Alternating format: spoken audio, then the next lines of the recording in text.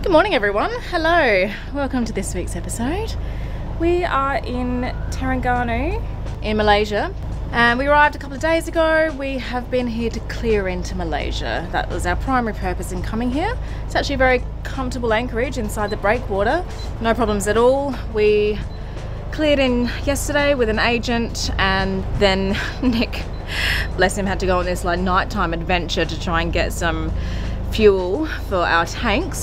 Going under that bridge, like literally surfing. Like if this boat turns sideways, I'm and the dinghy is just doing this against this metal jetty and I'm like, well, this is it, I'm gonna lose the dinghy. Get in the car, blah, blah, blah, turn up at a petrol station. They're like, no, we can't serve you. You've got 20-litre cans, we only fill 5 litres. Went to the second petrol station, no, we don't have diesel. Third petrol station, we don't have diesel. Fourth petrol station, you found a Shell. We're now like 10 miles out of town, right? Because you can only have 20 litres. The new government orders come through. And I'm like, hell, like I need like 500 litres. Yeah, that was traumatizing for him, and if you want to hear the whole story, you're gonna have to watch last week's episode. But today we are heading to a nearby island which is literally 8 miles away, because we don't want to quite leave for Tierman Island yet, because we just want to have a day of resting, but we also would like to be doing that anchored us on island on a beach somewhere. So we're going to head over there, spend the night there, and then we're cracking on to Tierman in the morning. But for today, hopefully a nice little island holiday on our trip towards Phuket. I'm Teresa, this is Nick, and this is Ruby Rose 2, our floating home. Join us as we settle into life on board our brand new catamaran, documenting our adventures and never shying away from the reality of boat life. Subscribe to our channel and leave a comment because we love to hear from you, and a big thanks to our community of patrons.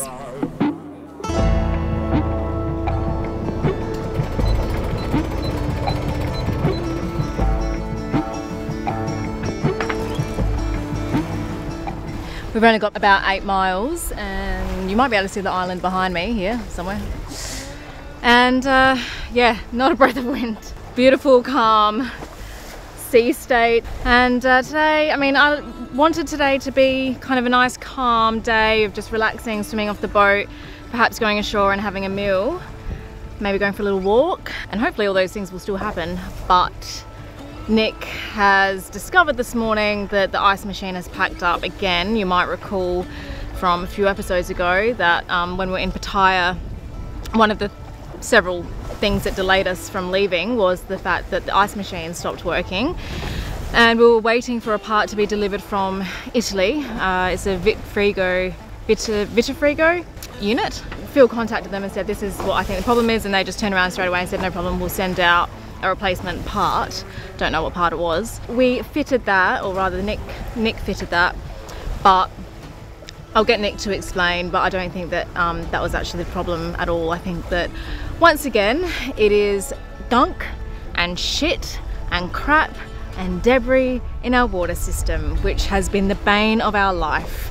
It's been blocking up all our filters, our freshwater pump filter, our washing machine filter. Everything just seems to stop working because the filters are all blocked up because of all this crap, and I don't know where it all came from. I'm not gonna go there, but it's like debris. It's like all just shit and algae. The algae is our fault, but the rest of the shit, and you can see it in the filter, is something else. So anyway, that's what's causing us a lot of issues at the moment. However, of course, a broken ice machine is hardly the end of the world. So yeah, if that's kind of our biggest problem right now, then we're doing fairly well. All right, we're only about 4.5 miles away from an island called Kapas. And this island isn't in the cruising guide, it's not anywhere. But our friends said that they stayed here for a night or two and they highly recommended it. Hoping that we can find a good little spot to anchor out of this swell, and that's where we'll be spending tonight. Are you okay? Yeah, I need to run the water, make love. Okay. Just want to see if it fires up here.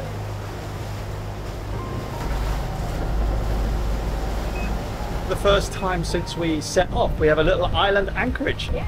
We are checked into Malaysia and we have this beautiful little island which is 10 nautical miles south of Terengganu. I think we have a blocked solenoid in our ice machine, so I need to try and take that apart because I can't stop it dripping and there's no isolation valve. I can't stop the water flow to the ice machine, so it's continually dripping into the ice tray, which is then kind of flooding everything and causing a big block of ice. Even with the ice machine switched off, the solenoid is jammed open, and I kind of think we've got contaminants in that tank. That's the... What's that, the arrival? Or the water maker? What did it say? Is it clear faults if we start, but not the faults?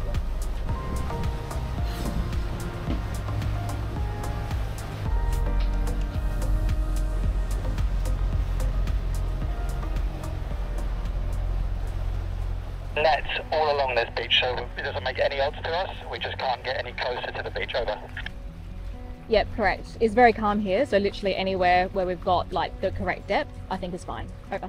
I don't think we can get much closer because of those nets. Over. I agree. I think we're going to have to anchor like in, you know, 9 meters or so. Over. I think turn a little bit to starboard and go like more in front of the jetty. Over. This looks like it's going to shove out far better than where we were, so let's just head this way. Over. Yep, I agree. The watercolour looks a little bit lighter, so I think that it's probably better. Over. So we're down to 7 meters now and it's still shelving, so I should be at 6 in about 15 meters of time, so I propose to do it about there. I agree. I think that this is a good spot. Over. I'm just going to get the boat head to wind and I'm going to drop the anchor. Okay, the water looks very clear, so I should be able to see it pretty well. Over. Anything that you can see? Looks like sand. Over. Might actually be able to see how the anchor sits for once.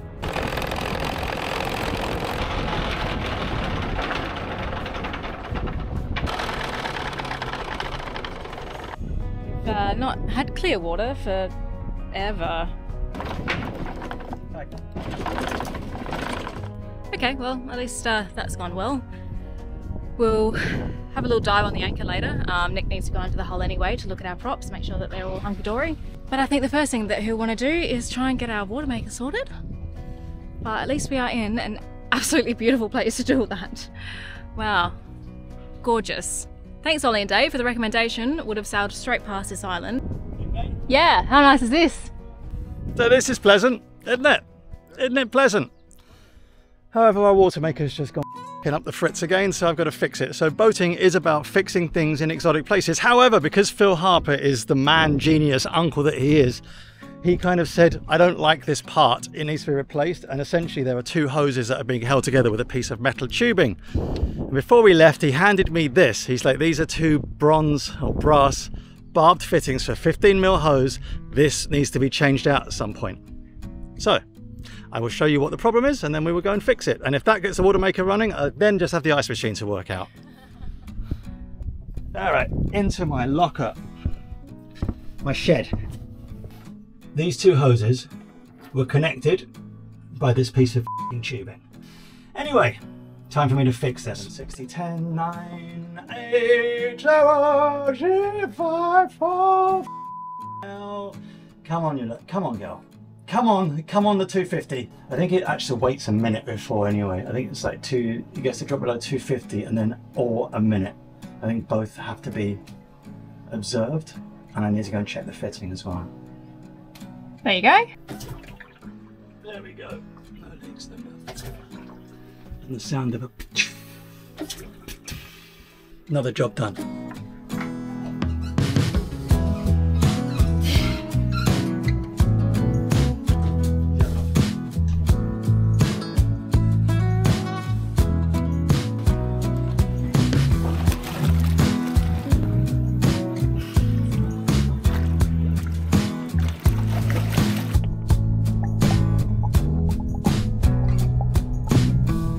How are the props looking?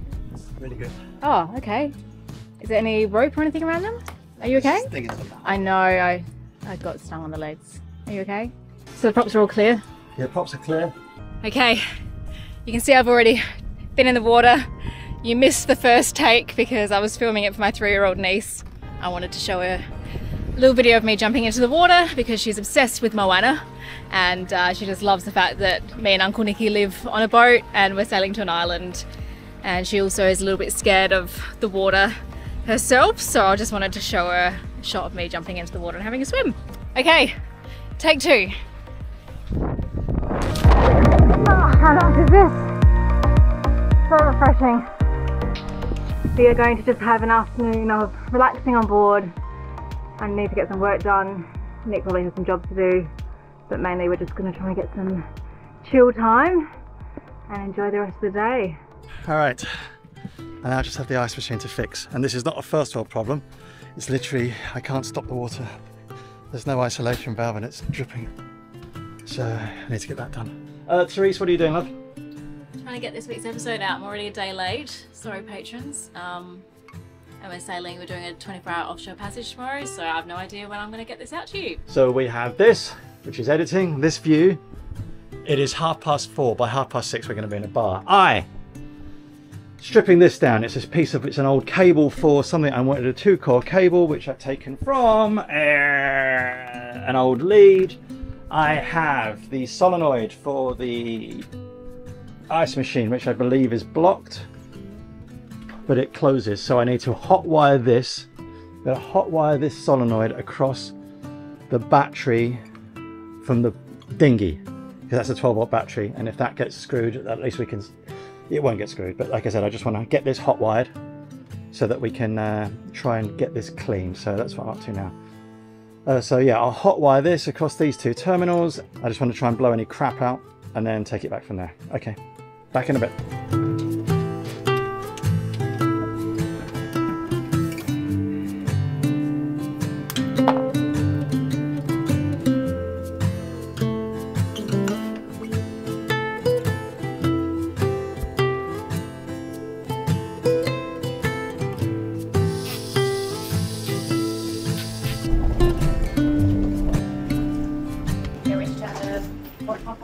Yep.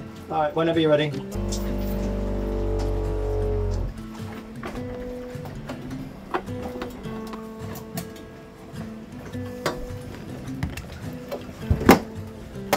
I literally just hot wired the solenoid so that it opens. The natural position is to be in a shut position. Okay. And so what I would say is that the solenoid is closed now. Okay. And what normally happens is, regarding this, the fridge will have to come up to down to temperature. Yeah. It's down to temperature. The solenoid will open. Well, there's water already in the tray. Yeah. So once that's frozen, it will let water in. But what I would say to you is, looking at this little pipe that's in here, it was just dripping repetitively, and it's not anymore. So it's a solenoid and electric component. Yeah. So a solenoid is essentially, it's like a, think of it like an on and off switch, right? So if you put power across it, it opens, and if you put power, if you take the power off, it closes. It's literally like a little, like electronic gate, right? So what happens is, there's a CPU in here. The CPU says, I need water, and then what happens is, it fills up, it opens the solenoid until a specific amount of water is put into the ice cube tray, and then it closes again. So it lets a bit of water in and closes it, lets a bit of water in and closes it.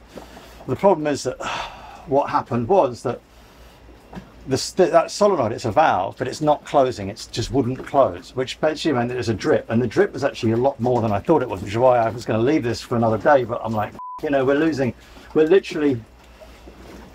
putting about 1 litre of water into that an hour, which, apart from the fact that it cycles the pump, it's not good for the whole thing, and there's water. This isn't a watertight unit, so there's water dripping down, and there's electrical components there. Now there's no inline isolation valve, so I can't close it off. The only thing I could do is literally just get a glue gun and seal up the end, and then that's broken anyway. So taking the solenoid, putting it across the battery terminal for the boat, for the little boat, it's a 12-volt solenoid, right? It's a 12-volt fridge. The battery is a 12-volt supply, and the reason I use that battery rather than the engine start battery is that if I f anything up and short anything, I haven't damaged the engine start battery. Think of it this way.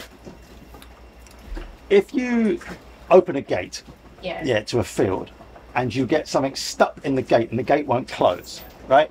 You can't clear the obstacle in the gate without opening it again.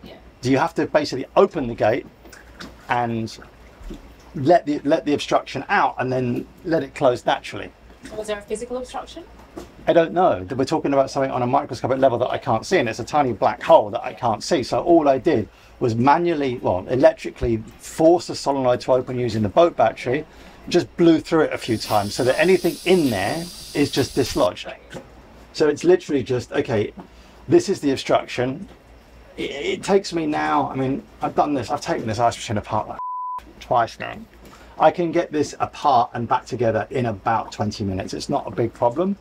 Probably an hour if I'm just like doing it slower and in a more controlled manner, but I want to stop now. I'm filthy, I've got a burn across my hand. It's okay, it's my fault. I isolated the battery and then didn't realise that the isolation occurred after the terminals, which is just me being a dickhead. Okay, I was going to give up work for the day, but I've kind of been inspired to start something else. Our Patreon group, right? We hive-minded. So thank you to Rob Hoosman, actually, who came up with this idea. The contamination in our water tank. What he said is, filter it. You did this in Barcelona with your fuel. Build a polishing system. So Rob, well done you. It kind of triggered off a whole series of events, and the Patreon group are like, okay, yeah, build it. So what have I got? I have, this is an emergency bodge, by the way. So I have a spare filter housing for the water maker. They gave me a spare housing, and I've also got a random bag of plumbing components. Now this water is not pressurized, this system isn't pressurized, but what I do have is this. It is just, it's a elbow joint here, and that is 1/2 inch to a 15mm pipe. Now I can connect a hose pipe to this. The problem is this is 3/4 inch. So this is something actually, if you have a boat, I really think you should have one of these. Just a basic children's glue gun or a craft glue gun, because actually in a fix you can fill any hole with glue and it will set, and it's safe, and you leave it for a couple of hours, and essentially that is, or it should be enough to take a low pressure system. So I'm going to bomb these two in, one in and one out. I'm going to then heat the hoses up. I'm going to cut another length of our freshwater hose off. I had to buy another hose, I've got through so much of it. Put 2 connectors there, and then this one is going to come from, this is going to be a connector to our fresh water deck flush. So the freshwater deck flush is going to go through here. This is going to be a spare carbon filter, and it's going to come out on a very short length of hose back into our water tank. That's the plan. We will see how it goes. I will report back, but we need to get this water of ours filtered.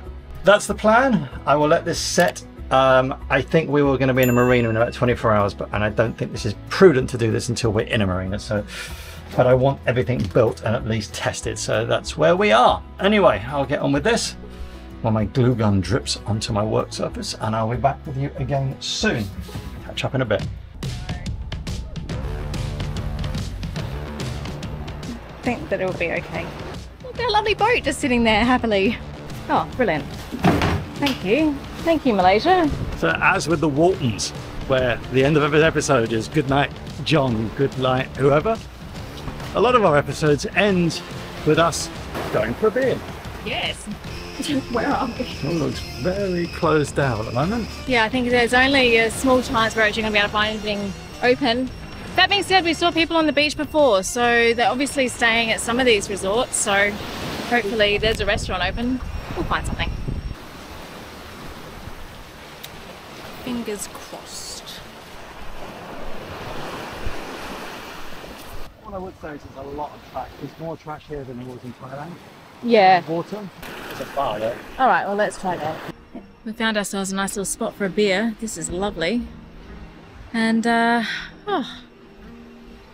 it's been a good day, hasn't it? I feel like I've spent the entire day doing maintenance jobs. Okay, yeah, I do. That's true. Like literally, I've had to go freeze the fridge, the ice maker. I'm not sure if that's working. I've defrosted the fridge.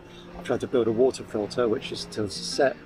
I've fixed the water maker and sailed this boat out of here. So yeah, it's been big day for me. Big day. And for you as well, you've been editing. Yeah, I have. I mean, that's the kind of vague distribution of labour, isn't it? Yeah. Keep the boat fixed and you keep the channel running. That's a fair divide of labour, yeah. Well, it is. I mean, you know, we could has to be done, but it would just get, you know, be a bloody pain. Very inefficient, yeah. Exactly. No, all good. I mean, you know, at least we've had a beautiful place to do all that work. Yeah, exactly. Yeah, thank you. We've just got a lovely little outlook in front of us of the beautiful beach, and it's just very, very lovely. If you guys are enjoying watching us sailing around this part of the world, then please subscribe to our channel. We really appreciate every subscription, and it really does help our channel. That's why we keep banging on about it all the time. And leave us a comment down below, and we'll see you next week for more sailing in Malaysia. We'll be doing an overnight sail to an island called Tiaman Island, which is supposed to be absolutely beautiful, and I'm really excited about it. So yeah, we are continuing on our mission to get to Phuket ASAP, and we're taking you guys along for the ride. So subscribe if that all sounds like fun, and we'll see you next week. Bye. Bye-bye.